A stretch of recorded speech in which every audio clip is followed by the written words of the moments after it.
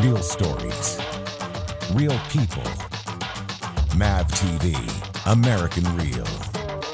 I'm Jason Beam. I grew up in my dad's paint shop, painted a helmet for myself. The whole time not really growing up wanting to be an artist or paint helmets. I was in love with racing. In turn, for me, my way to be involved and take art, my canvas was a helmet. And even today, I would have never thought back then, 12, 13 years old, that you would have told me that I would grow up and make a career and paint helmets for Tony Stewart, Jimmy Johnson, Kyle Busch, Kurt Busch, Harvick. Just it makes me feel good to know that I kind of started as a hobby.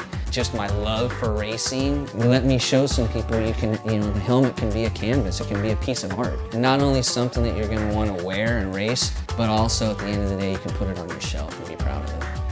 I'm Jason Beam, and I'm American Real.